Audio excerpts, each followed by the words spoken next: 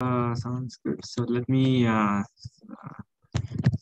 with like a quick introduction. So welcome everyone to the seminar. So it's great to have Chinmay Hegde. So he's a faculty member at NYU Tandon. He was at Iowa State before this, and then before that he was a postdoc at MIT. And so I've actually known Chinmay. I mean, I knew him about 20 years over 20 years ago, and then kind of we lost touch for a long time, and then I met him again at one of these conferences 2-3 years ago, and I realized that he's working on very cool stuff. So he's been I think his research has kind of evolved over time. So he's been doing a lot of work on information theory and communication, signal processing, and now more of machine learning, so on. So I'm very excited about what he's going to talk about. He's into security apparently. So Chinmay, please go ahead. Yeah, thanks, Aditya, and really nice to meet you again. We have crossed paths many times, and I really wish I would be meeting you in person, but pandemic. Next time, I hope. Next ITA. yeah. Thanks for the invite. Yeah, just by way of introduction, and Aditya already mentioned this, but my work is kind of all over the place. Currently, my lab works on a few different things: deep learning theory, robustness of deep networks, application to inverse problems, especially imaging. I don't know if you can see my mouse. Can you see my mouse? Maybe I can use that as a pointer.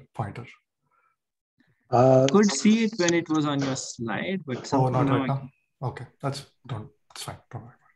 I'll just talk over things, and then I also work in a bunch of different application areas, including material science and cybersecurity. So I was struggling with what I should really talk about, and normally I would probably talk about some theory style work, but I don't know. I mean, it's Friday. I don't think people want to hear deep math stuff right now. So I thought I'll have a more applied kind of talk. So I'll actually talk about some of the latest work I've been doing, which is on application of machine learning to the intersection of machine learning and cybersecurity. And before I proceed, I just want to acknowledge a bunch of very awesome collaborators and co-authors. Really, all I'm going to talk about today is due to the hard work of my excellent Ph.D. student, Daniel Cho, who's about to graduate. This is also collaboration with many other people at NYU and my former colleagues at Iowa State. So really what I'm going to be talking about is in the intersection of deep neural networks and secure inference. But before I go into the details, I just want to motivate the area and I share with you why I got interested in this. So, it's all about data privacy, right? So it's become a big deal. It's always been around, but the visibility of the privacy problem has become higher and higher in the recent few years. We hear about cases against the major tech companies like Google and YouTube and so on. And if you violate privacy of users, you get fined hundreds of millions of dollars. A couple of years ago, the EU passed a sweeping set of laws called the GDPR, the Data Protection Regulation. And in fact, in one of their texts, they actually say that it should be a human right. Right? So it's something that is increasingly becoming important to society as a whole, and as folks who do data science and machine learning, we should also be very carefully thinking about these things. It's actually interesting how fundamental this is. So imagine, for example, like an everyday task, right? Like all of us have cell phones and we take pictures of our cell phone, right? On our cell phones, maybe of our kids or for people, and Google, and I'm sure I use an Android, but I'm sure Apple has the same thing. It does an excellent job of tagging who is there in the photograph, right? Like there's this, you take a picture, immediately Google knows and can classify who is in it, right? But if you think about what's happening here, right, like it's really, there are really only two things you can do, right? So one, I take a picture and I send it to Google, and Google classifies that picture, does facial recognition on that picture. But I may not want to do that because of privacy, right? I don't want to share the picture of my child with Google, right? I don't want to send that to Google. Alternately, it's the opposite, right? So Google sends me their model on my device, right? If I don't want to share my data, then the other alternative is I get the model from Google and run the model on my picture, and then that's some kind of classification. So really, there are only two options, okay? And neither option is desirable, right? So in terms of privacy, I don't want to share my data with, say, anybody, right?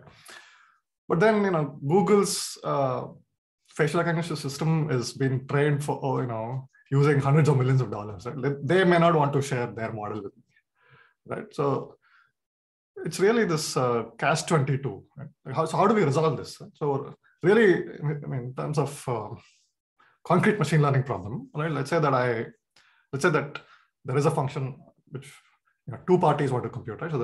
So X is the data, W is the weights, right? And we jointly want to compute the output, right? I want to classify a particular data point using a particular model, but neither the user nor the service provider wants to learn each other's inputs, or we want to figure out the output of the class without learning each other's input, or without knowing anything about each other's inputs beyond the class label. Okay. And by the way, this is the first time I'm giving this talk, so I don't know how fast or slow I'm going. So if I'm going either too fast or too slow, please let me know and ask questions. Anyway, so that's the goal. Right? So I want to compute the output and only the output, nothing. I don't want to know anything else about each other's parameters. And who wants to compute the output? Just the user, or does it not matter? Actually, that does not matter. So in the end, both of them will be able to do this. But so both the user and the service provider will be able to do this. So how do we achieve this kind of solution? And again, this is a very fundamental problem. I'll talk about this in the context of deep learning, but you can imagine why this is important in any application beyond deep learning. Okay. So this talk will basically do three things. So one, I'll give a brief primer on what's called secure multi-party computation, or MPC. And this is, I know that there are security folks in the audience. So if you are a security person, you probably already know this. And this might be just a recap of what you already know. If you're not, then I'm excited to share this with you because I learned about this very recently. And also I'll describe why MPC as it stands today is sort of inefficient in the context of deep learning. Some fundamental reasons why that's the case. And once we learn about that, we will talk about ways to design new families of deep neural networks, which are particularly efficient for private inference of this form. And finally, I'll wind up with some real-world examples of how this is used in practice. Okay, so let's begin. So as again before, we'll call this problem secure inference. Right? So X is data, W are the weights, and I want to compute the action of the weights on the data and Y without any further exchange of information. So the user should not learn anything about the server's weights, and the server should not learn anything more about the user's data. So this, of course, is has been studied for a long time. This kind of problem has been studied for a long time, and in the applied crypto area. Right? So in this particular case, there are two parties, right? But you could generalize this to more than two. So it's called multi-party communication. So we will focus on two-party communication in today's talk. We'll also assume a basic threat model, because crypto people, they function, and so the algorithms that you propose are they vary depending on what assumptions you can make about the user and the server. So in this work, we'll assume that the parties are honest but curious, meaning that both parties follow the protocol that we'll describe. So they don't break away from the protocol and do arbitrary things. They will follow the protocol, but then within the protocol, the parties can do whatever they want. They can employ whatever computational tools that they have at their disposal to learn as much as possible about the other person's information. So that's the honest but curious model. So that's the problem we study. And actually, this entire field has been around for a long time. Just a quick glossary of terms we will encounter. So it goes back to at least Yao in the 80s. It's called the millionaire's problem. It's a very evocative example, right? So if you have Alice and Bob who have X dollars and Y dollars, right? Both Alice and Bob want to know who's richer, right? But they don't. So I want to know whether Alice is, if I'm Alice, I want to know whether Bob's richer than me or not. But Bob doesn't want to give their wealth as a number, right? So in the end, I don't necessarily learn Y, right? But I want to know whether Y is bigger than X or not. So that's the background. And there are solutions to solve this kind of problem, right? So in this case, for example, the function that you're trying to compute, the f of xy is max of xy, right? And there are protocols which help you compute this without revealing x or y, right? So in the end, both parties will know what f is, without knowing anything about x or y. And the implementation is of this particular secure function computation is via what's called garbled circuits. We'll talk about garbled circuits later again. More recently, I mean, it's evolved over the years. In the last 5 to 10 years, something called linear homomorphic encryption has taken off, and further variations, something called fully homomorphic encryption. And there it's something similar. It's the addition operation. So if you have x and y and want to compute, so basically it boils down to finding encryption functions E which are closed under addition and multiplication. And so if you can do that, then you can compute a large family of other functions. Another technique that's used in this area is called additive secret sharing. So there, the idea is that you have a particular secret value x, but there are 2 parties, and each party keeps shares of x. Right? So so you don't really know the full x, but you know only part of it, and you compute bits and pieces as we go along. So anyway, these are just I won't have time to go into details of all this, and it's probably not necessary. But just these are keywords which will come up again. So I just want to share this. Anyway. So what we'll do is we'll try to use these ideas in deep learning. So what are we interested in? So again, we're interested in evaluating functions of the form f of xw, where now f is a deep network. Okay, so we have seen deep network. I'm assuming that everybody has seen deep networks before.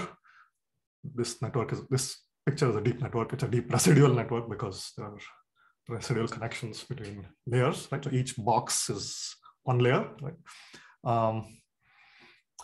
So like a classifier. So this is, I don't know, I think this is 18 layers here. This is a ResNet 18, which is a deep image classifier. So what we'll do in this talk is focus on deep networks, which have basically linear layers and ReLU layers, right? So that's exclusively what we'll focus on. Of course, deep networks have other layers too. Like if we talk about transformers and things like that, there are other things like attention and stuff like that. We will not have, we won't cover that class of networks. So only simple networks of the form linear transformation followed by ReLU followed by linear and so on. Okay, so that's what we'll do. So here's so briefly talk about how this works. And this is not my work, by the way, right? So this is, I'll talk about different protocols of doing this, right? So evaluating this function securely. And this has been around for like the last 2-3 years. I mean, people have come up with good protocols to do this kind of inference.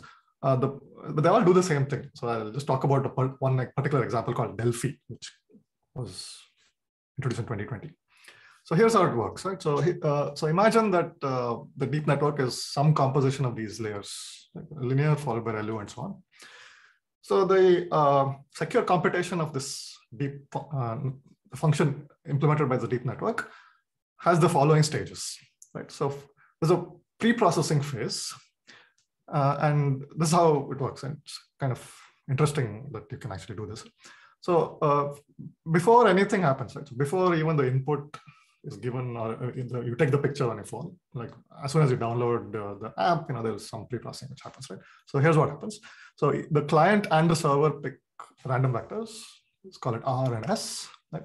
And there's one such pair for each layer in the network, okay? So the client encrypts its random vector, sends to the server, right?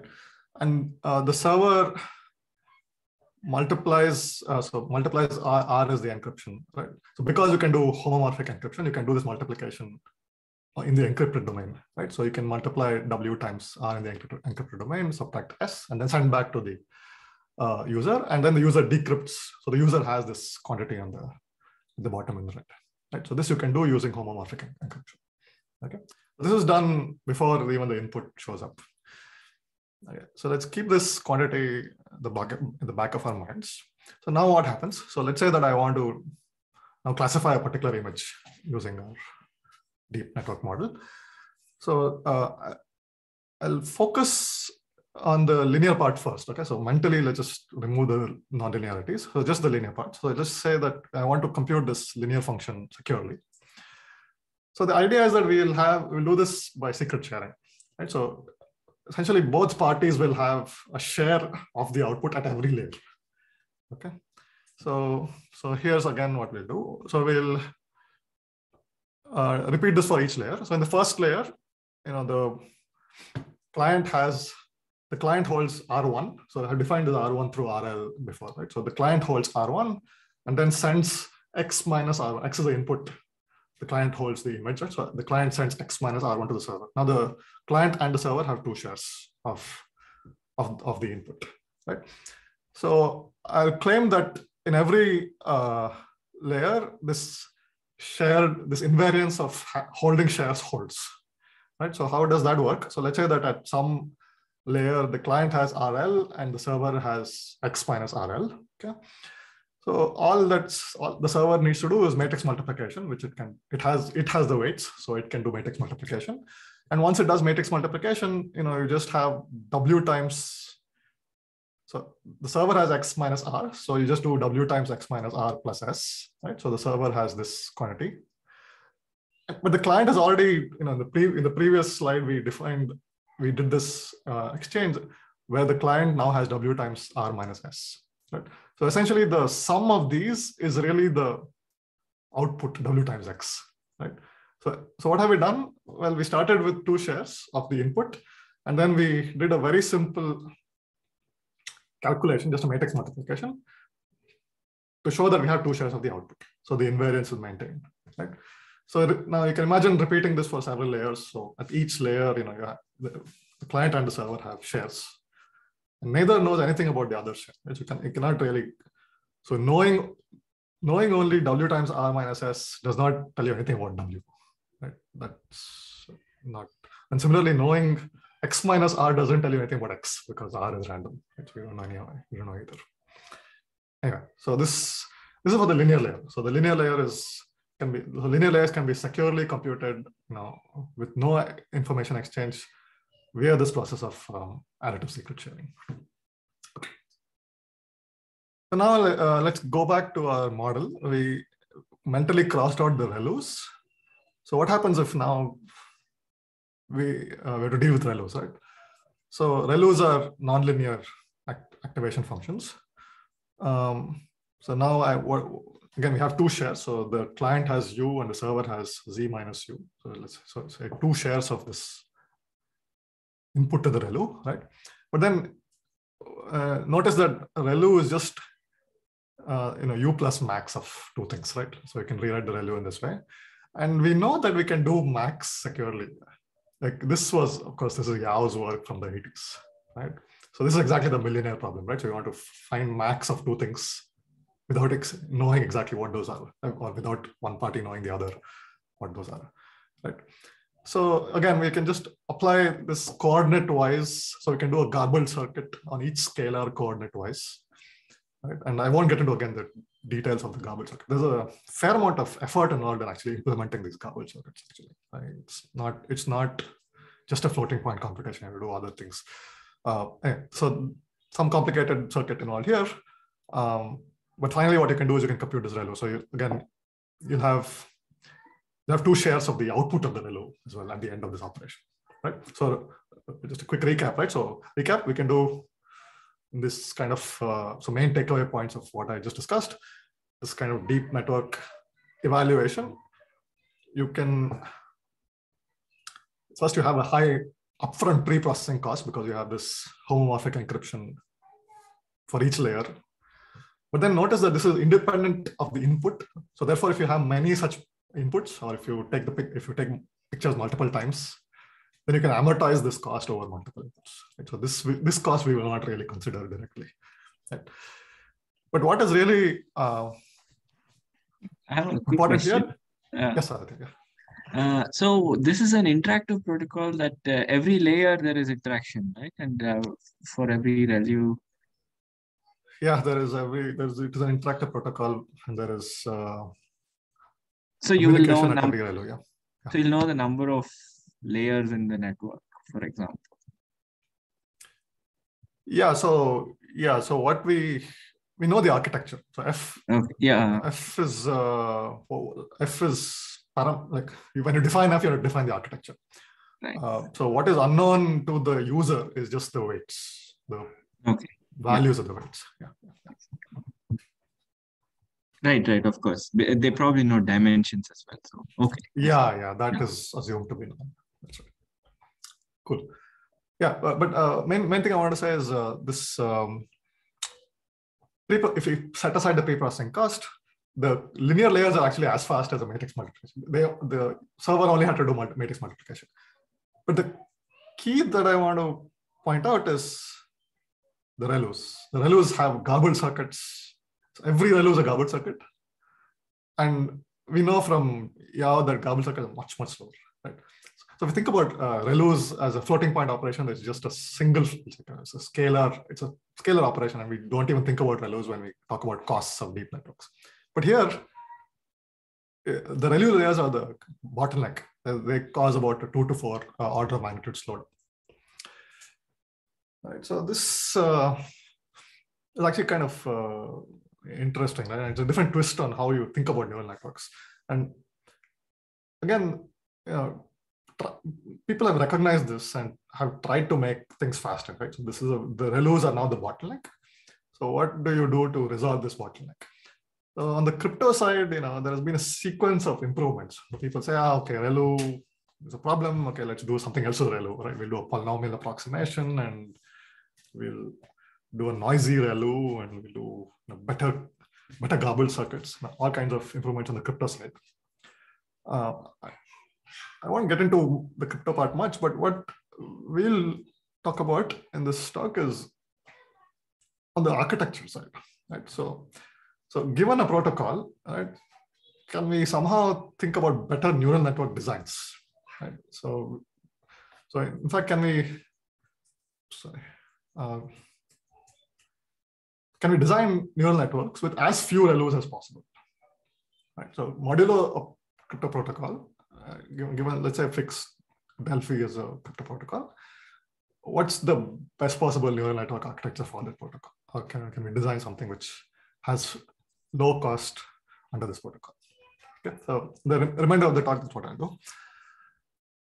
A quick aside about designing networks in general. Right? So again, this is a field which has been studied for the last several years in the deep learning literature, and really there's sort of I can count 3 different ways of designing networks. Right? So one is by hand. Right? You just write something down, right? Like intuit network. And this is what most practical state-of-the-art networks look like. Just guess the architecture. There's a field of there's a body of work known as neural architecture search, or NAS. I'll talk about NAS more in detail. A third approach of design networks is what's called neural network pruning. I just want to emphasize that what we are doing is not neural network pruning. Right? So notice that I don't want to design networks with as few neurons as possible, right? Meaning that I don't want to cut weights in this network, right? Instead, I want to design neural networks with as few non-linearities as possible, which is a slightly different thing, right? So it's not necessary that I want to decrease the number of parameters in my model, which is what neural network pruning is mainly focused on, right? Instead, I want to keep the number of parameters as much as before, even more than before, maybe, but that's really not a concern. But I want to minimize the number of non-linearities in the network. Okay, so it may be tempting to think of it as a pruning problem, but really we're not doing pruning. So I just want to mention that. Okay, so here's a quick primer on what NAS methods have been doing. So essentially, NAS is an algorithmic approach for searching for good architectures. And very broadly, there are two flavors of NAS. Right? So something called macro search, and there's something called micro search. And again, I won't have time to get into all of these, but they have an affinity for acronyms. Right? So you can see lots of acronyms, all of them ending with S or AS. All different types of search methods. Maybe a picture here. So this macro NAS, essentially, you have a big network and you're trying to, so you have subnet like edges from one layer to the other, and you want to find the best sort of skip connections, essentially. So let's ignore macro search entirely because I want to talk about that. We'll focus on what's called micro search. So if you have seen networks such as VGG and GoogleNet and so on. So what is VGG? I mean, you may have also seen VGG 11 and VGG 18 and so on, right? So really what VGG 11 versus VGG 18 is that you have what's called a VGG cell, right? So it's a small network, and then you repeat that cell multiple times, right? So that's VGG 18, VGG, so ResNet 18, ResNet 34. It's like a small cell repeated several times. So, so what microsearch NAS does is figure out that the architecture of that small cell, which can be repeatedly stacked up. Okay, so that's what that's the spirit of microsearch NAS. Again, I won't talk about too much, but really, how it works is that you have sort of atomic operations, right? So you define first a bunch of atomic operations that you care about, like 3x3 convolution, 5x5 convolution, max pool, average pool, and so on. And let's say you have a bunch of input nodes. So you want to transform a feature map to another feature map, but you don't know which operation to use. Right? So you don't know whether to use a pool or a convolution or something else, or a skip. Right? So what you do is you define edges in all possible operations. And your search space is now this multi-graph of edges between nodes. And what you want to do is to pick a subgraph or a subset of these edges. Yeah. So imagine you have all these options, and you want to figure out which paths to keep and which to remove. So you're looking at a subgraph of this big multi-graph. And the strategy you will use to search for this subgraph is some kind of greedy procedure. People have proposed a bunch of different things. Let's just think of a simple way to do it is just like some kind of gradient descent, right? So parameterize these different edges using different coefficients, let's say alpha, and we will do gradient descent over alpha and pick the one that works. Again, just imagine some procedure which picks the subgraph, and let's just assume it works. Okay, so just a quick example. These are the kinds of things you find. It's very interesting, what kind of pictures you get. In microsearch, there are sort of two types of cells which are finally produced, right? So there are what are called normal cells, which maintain resolution, and there are what are called reduced cells, which decrease resolution. So in ConNets, for example, it's common to start with a big and high resolution image and successively decrease resolution, right? So that's why you need sort of two types of cells which are discovered. Okay, so what we'll do is try to use these ideas for designing good architectures for our problem. So what our first attempt, if you just apply these techniques out of the box, right? Turns out that you can't really use the NAS cells that we discovered using traditional methods because they give cells with far too many realms. So here's some numbers. So again, these acronyms are not important, but these are two different ways of doing microsearch, like darts and PC darts. And as you can see, these numbers, and the first number here is the number of ReLUs in the network, millions of ReLUs, right? Like literally millions of ReLUs, 8 million ReLUs. And the second number here is the accuracy on CIFAR 100. So reasonably accurate, predictions can be got at the cost of, far too many ReLUs. So what can you do? Well, you can decrease the depth of the network or the number of channels. You can do those kinds of, tweaking. But then if you decrease depth, you also decrease accuracy.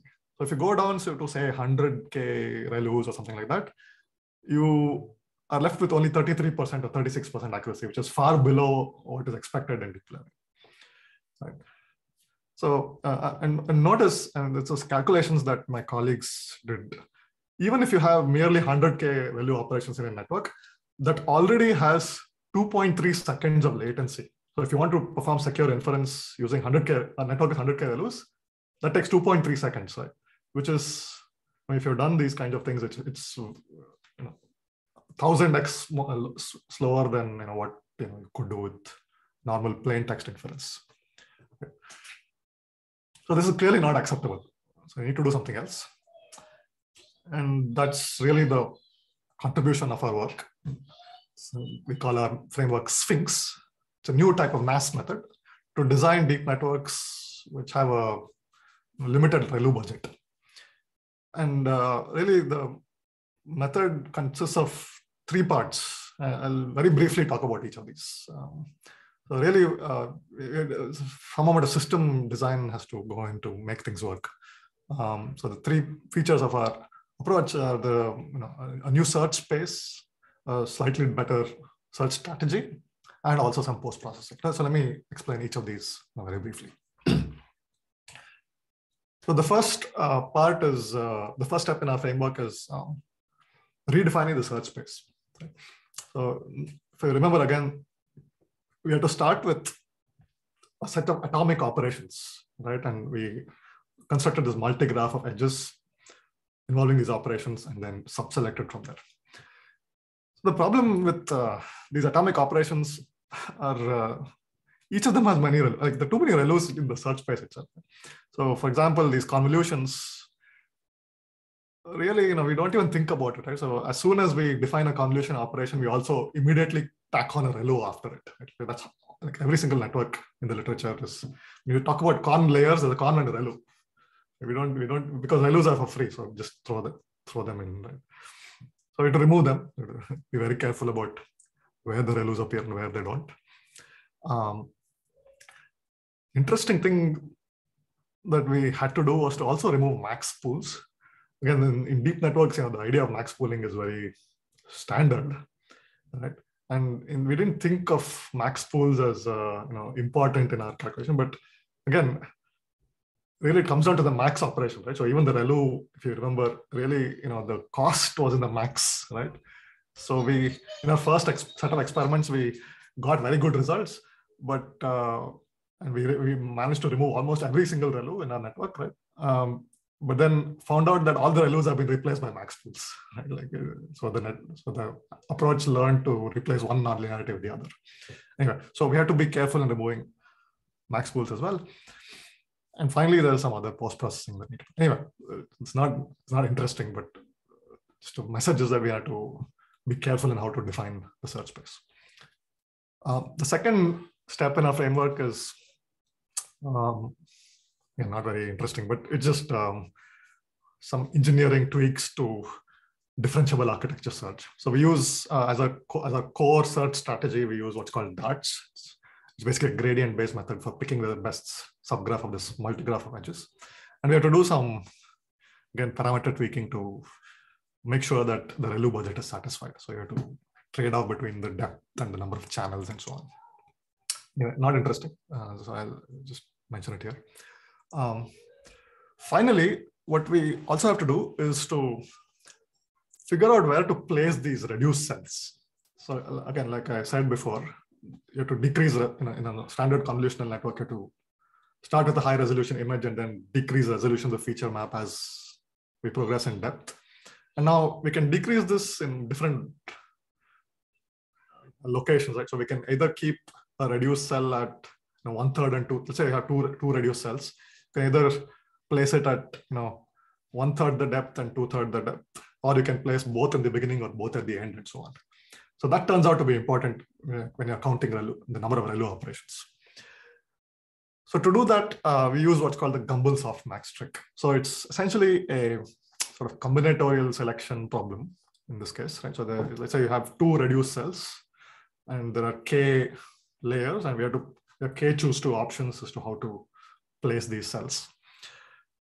Well, it's like an indicator function that we have to learn over k choose two elements, right? And can't optimize over indicators. So the standard way to do it is relax, do some kind of softmax approximation to the indicator function and then optimize over the softmax, right? Turns out that these softmaxes have like overflow issues in these mass type methods. So instead of doing that, we use what's called the Gumbel softmax trick. Again, I can explain this if people are interested, but it's basically a way to approximate softmaxes without like dividing by large or small numbers. Anyway, yeah, something called the Gumbel softmax trick to figure out where the reduced cells are placed. So that's the 3 steps of our framework. And what I'll do now is just show you how they work. So, I mean, they work. I mean, that's really the answer, right? So the method that I just proposed, it's called Sphinx. It achieves the Pareto curve. So really what in these kinds of papers, the important quantity is the accuracy versus latency trade-off, right? So you could have higher accuracy, but you have to pay more ReLUs, and therefore it's lower. On the other hand, you could have very few ReLUs, but you lose accuracy, right? So your good methods basically are outer bounds or outer envelopes on this Pareto curve, or achieve the Pareto optimality in this space, right? So our method does that almost. I mean, there are some methods which beat it at the very, very low ReLU limits, right? But mostly work both on Ceph-R10 and ImageNet. So this was the first paper to report results on large data sets such as ImageNet. Yeah, and so what again, if you see the x-axis in these plots, it's not fully satisfactory, right? The runtime is seconds. This is per image, by the way, right? So seconds per image. So if you want to get 75% accuracy on Ceph-R100, which is really good, you have to have a latency of 4 seconds per image, right? If you want sub-second latency, then your accuracy goes down to 70, 65-ish, which is okay, but not great, right?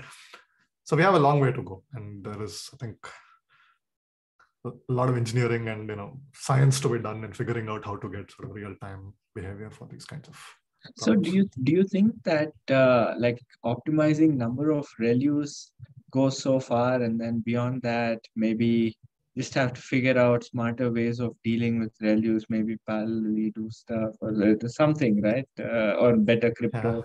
So do you know where what the breakdown is? Like how much can you achieve by?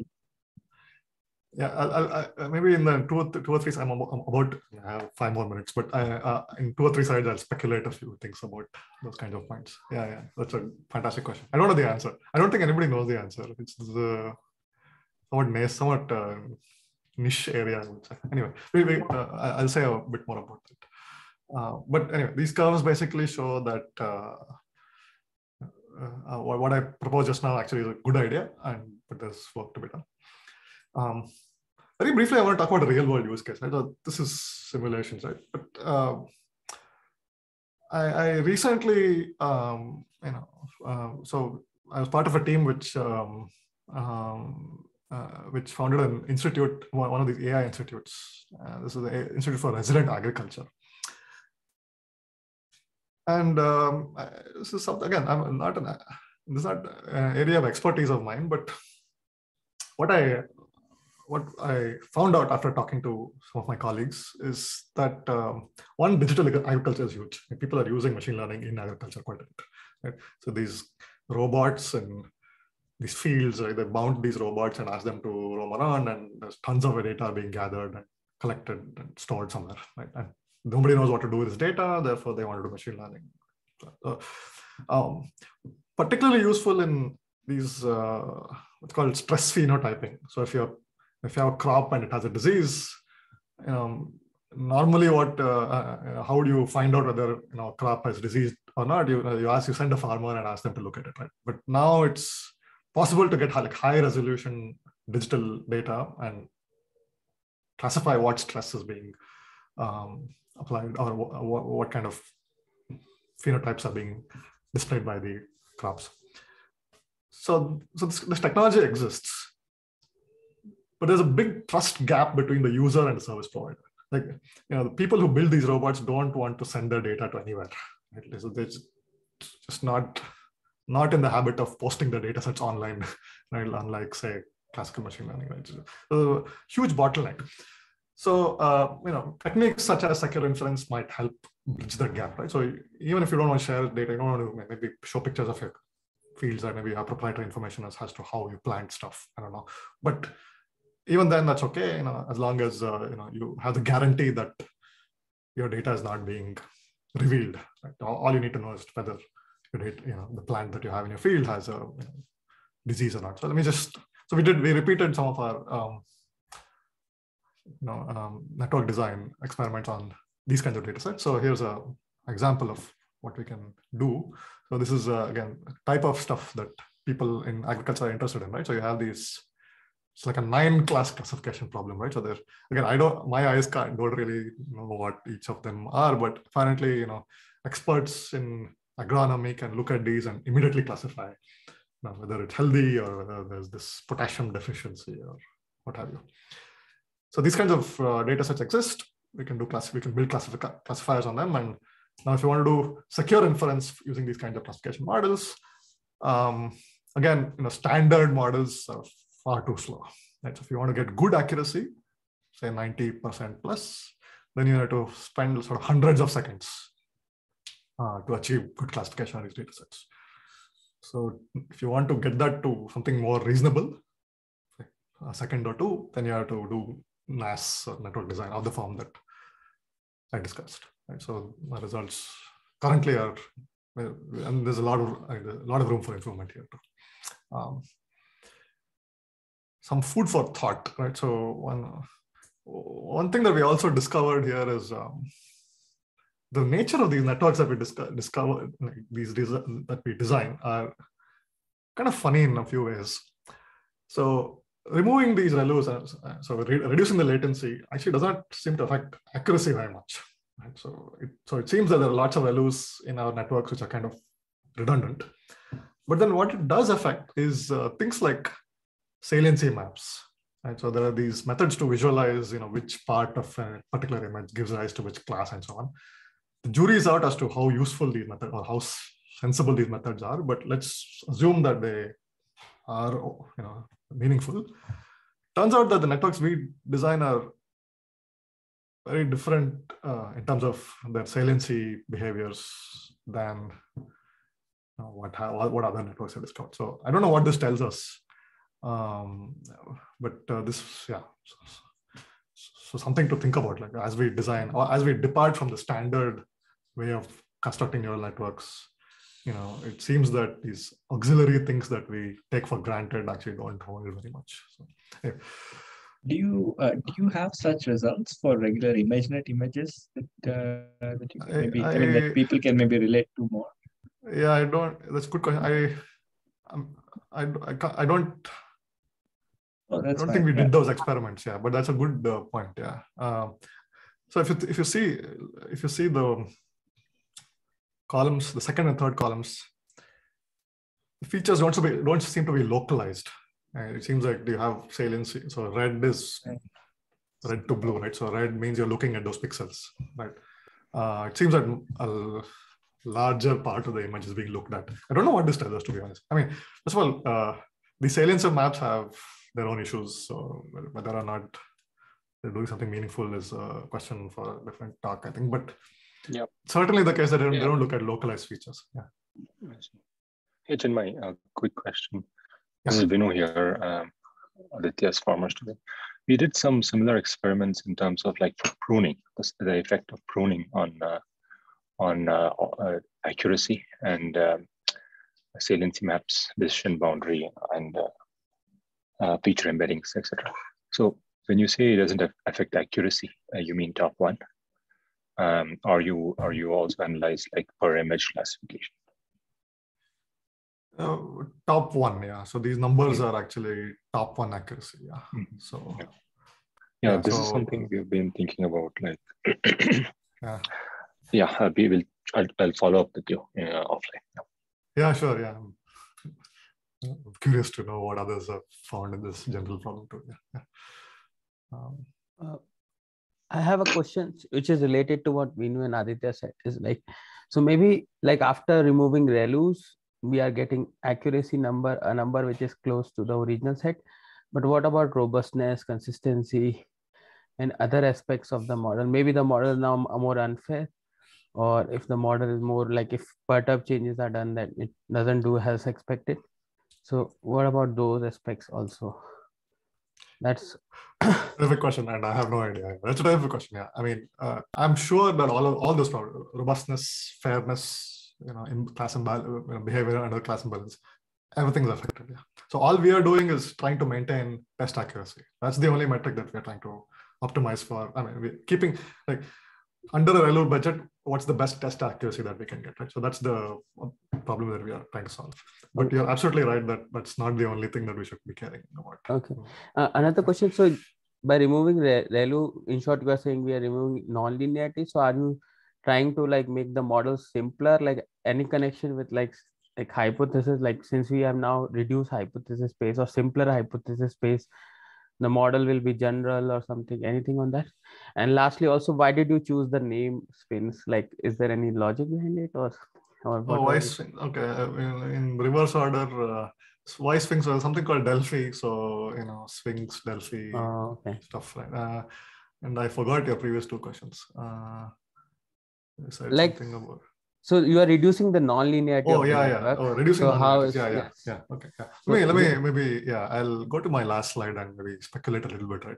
So anyway, this is the talk, right? So I gave a primer on MPC and talked about our framework for network design for private inference and showed some results. I mean, these are all excellent questions, right? So one, maybe start with the answer to your question. So one interesting direction for me is lower bounds, right? So we have, so what's the effect of removing ReLUs, right? And is there a sort of natural limit beyond which you cannot remove any more ReLUs? It seems that that's the case, right? So if we do want, high performing image classifiers, then we cannot let our regions become too linear, because if they do, then, we know that our class is not linearly separable. So there's some natural lower limit, and what's that? I think that's an interesting question to think about. Aditya mentioned a few minutes ago, but what I think, I absolutely agree with you that really we should be doing some kind of co-design, right? The crypto community has been thinking about optimizing protocols at the arithmetic level or the function computation or the simpler function computation level. NAS talks about networks as a whole, right? But some kind of co-design, right? So marrying the crypto more tightly to the choice of network. I think that's an interesting direction to think about. I only talked about training. I'm sorry, I only talk about inference. It's a whole new ball game as to whether you want to do private training. Right? These things just like go out the window, right? Already, just for one single inference, it takes seconds.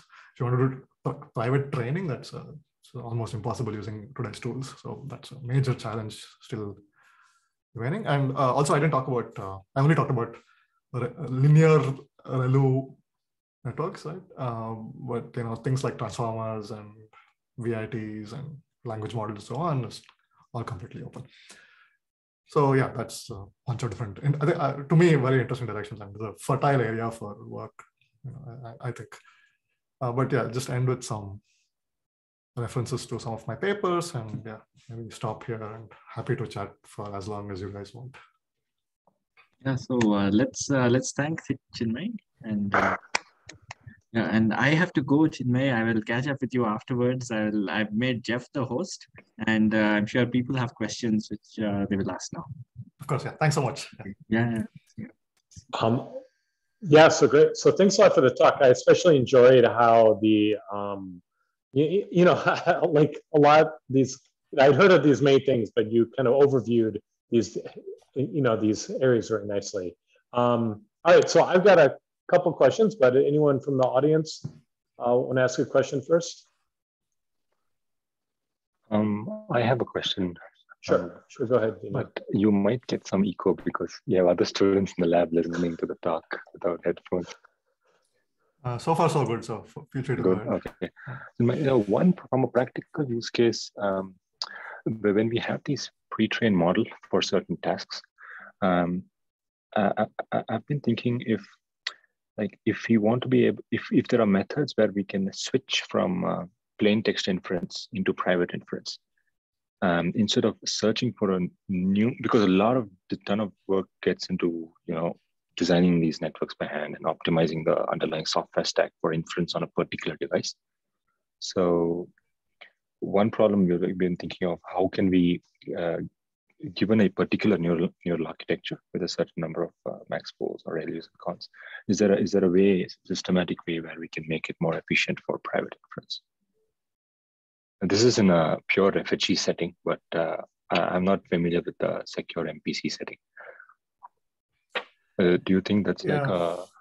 I think that's super interesting, yeah. So we thought about FHE, and the community has also thought about FHE. And I'm not a crypto expert, but from what I understand, FHE is several orders of magnitude slower than, say, secret sharing, right? Like, so this idea of amortizing, pre-processing to amortize costs and then, you know, do something much simpler, that seems to be more compelling. But yeah, we have. I would like to understand more whether there are alternatives like FHE. Yeah, and as to the question of how to optimize for a particular architecture, yeah, that's again also. So, yeah, I'm not aware of people who actually thought about that carefully, but that's an interesting direction too. Sorry, I'm giving vague answers. I don't know exactly the answers to. Yeah, so great. So maybe I'll ask a question. So Bae, do you want to go ahead first? Yeah, thank you. So very nice talk. I'm very curious, going back to this saliency maps, that if you don't mind going to that slide. When you say that your conjecture is that for your system, which is second and third column, it feels like the high signal is coming from this red region. And are you considering that as a local versus a global feature? I think this is a part I'm a little bit unclear to me, because if I were just thinking about areas, right, it's really just central to this this image that there's really a huge area that your model is actually sort of highlighting versus ResNet, where, like, you know, like in terms of like areas, it's actually a much smaller area. So I'm hoping that if you could like say a little bit more about how you kind of describe those patterns, whether they are really local patterns or they are really more of a global pattern. Like, what do you think about those saliency map really mean? Okay, it was a good question. First of all, I'll say something general about saliency maps, right? So I never really don't know how to interpret them beyond the specific examples here, right? I really don't know what to make of saliency maps at all. Like, there are these very evocative examples of dogs and cats, and if you want a dog class, then the red pixels are on the dog and there's a cat class in the red. But beyond that particular dog cat example, you know, if you change it to like a violin and a guitar, you know, suddenly the same algorithm stops working, right?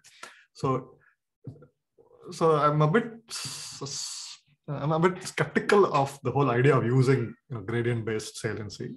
But let's assume that that is reasonable. So modulo correctness of the RADCAM method for computing saliency, what this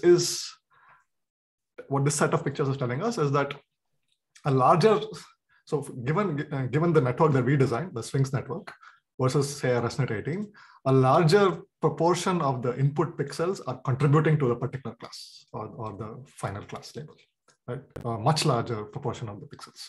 Whereas in say ResNet 18, it seems that that's not the case, right? Like, the smaller subset of pixels, or at least if you weight pixels by relative import, again, I don't know, the word importance is not the same as I think what GradCam is producing, right? But relative to our network, ResNet 18 uses a smaller subset of pixels to decide a particular class.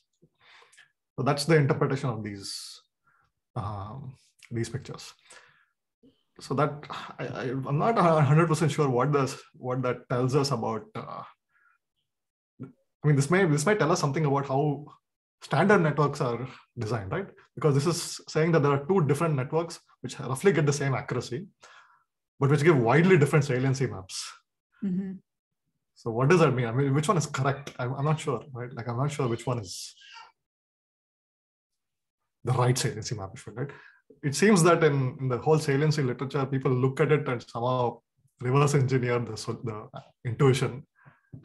But yeah, this example really does not match that at all, I think. Yeah. Just to add, I hope that answered your question. I'm not sure if you did. Yeah, I know like saliency map has its own issues, but I guess Vivek, you have a comment, right? I was just saying, like, can human do that? Like, for example, if I give to expert and then ask them why this is classified as this, and they mark like reasons, like this, like the human explanations or human evidence for classification kind of thing. And then that, if the model highlight the same thing, then maybe you can say like the same. I guess that I mean that can be a typical problem for some of those visualization approaches, is that once you created the saliency map, you kind of transfer the interpretability of the machine learning model itself to the interpretability of the visualization itself, which having a visualization does not naturally imply interpretability. I think this visualization only shows the differences that those models give different saliency maps, but I don't know if there is a direct sort of causality between sort of the distribution of the saliency map versus efficiency of the model itself. Right. I agree. I totally agree. At the very least, this is saying that there exist two very dramatically different families of networks with completely different saliency maps, which perform well. Yeah. Right. So now, what does that tell us about standard deep networks? I'm not sure. Maybe there's a totally third different family of networks which do correspond to human intuition, and we just haven't discovered that yet. I don't know. Yeah. Okay. Cool. Thanks for your comments. So great. So maybe I'll ask one more question. We're kind of getting the end of our time. So I would ask you about kind of, if you're thinking more kind of mathematically about what is removing all these ReLU is doing, like if you think you have like a fully connected network you start with and you prune out all the ReLUs on one layer, then you've kind of lost the effect of that layer because you're just doing two matrix multiplies, right? But if you do something as simple as like insert one ReLU at some point on the boundary between the layers, does that add a large amount of nonlinearity? Or, is at some point you could do something like, say, I can put 5 ReLUs on each layer. Is this giving you enough nonlinearity or not? If people thought about, because people have thought about the geometry of what, just a 2-layer fully connected thing with ReLUs in it does. People thought about if you allow just a handful of ReLUs inside, what the geometry of the nonlinearity looks like. And yeah, fantastic question. We have some ideas as to how to answer that, and maybe in a few months' time I'll have a better answer for you. But I mean, that goes back to our the last point here on lower bounds, right? So at least in the case of shallow networks, people have studied these. There are these results on expressivity of networks with ReLU activations and other types of activations too, and you can measure expressivity in different ways. So you can talk about memorization capacity. You can talk about ability to approximate a smooth function and so on. And how many neurons do you need to do this? Right? So this goes back to the classical universal approximation results, but also modern results which talk about depth. And yeah, so they're both upper and lower bounds. And yeah, I fully agree. I mean, a natural question to ask would be, if we revisit those results in the light of now a ReLU budget. So can I say, if I only let half the ReLUs or half the neurons in this network have a nonlinearity, how does that affect the expressivity and the capacity? Right? I think that's a very natural direction. Yeah. Yeah. That's at the moment that's all I have to say about that. Yeah. So great. So we can I'll leave it there on another open question. So thanks a lot for coming and for the really interesting talk. Okay. Yeah. Thank you. And yeah. So thanks again. Thanks so much. Yeah. Take care. Yep. Bye-bye. Bye.